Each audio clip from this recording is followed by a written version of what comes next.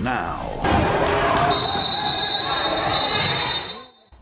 Chaos on the court. Witnesses capturing a fight play out during a basketball game at a local high school. The teen hurt in the incident speaking with us tonight.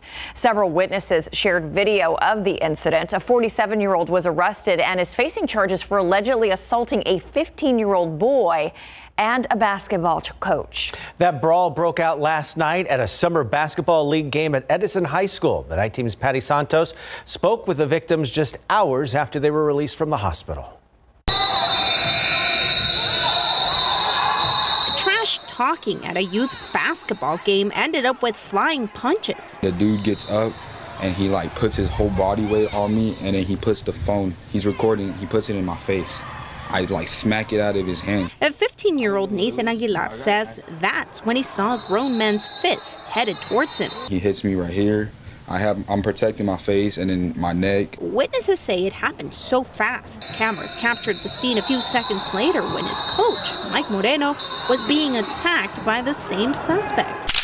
The man, identified as 47-year-old Pedro Alberto Hernandez Garcia, is seen punching Moreno multiple times. It just pisses me off how a man could do this to a kid. It's just a basketball game. The San Antonio ISD police report says Garcia and Nathan were getting riled up about the game and it escalated.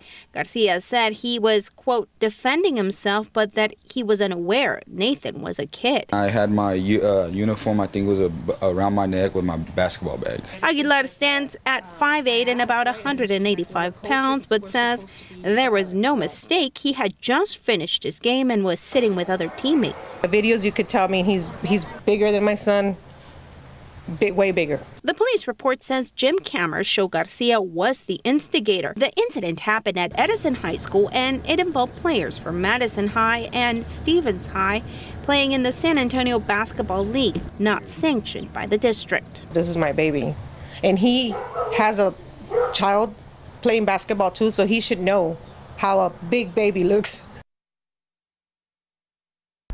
And Nathan suffered a concussion. The coach says he has a black eye too, but is doing fine tonight. Garcia was arrested on 2 counts of misdemeanor bodily assault. ET's Tim.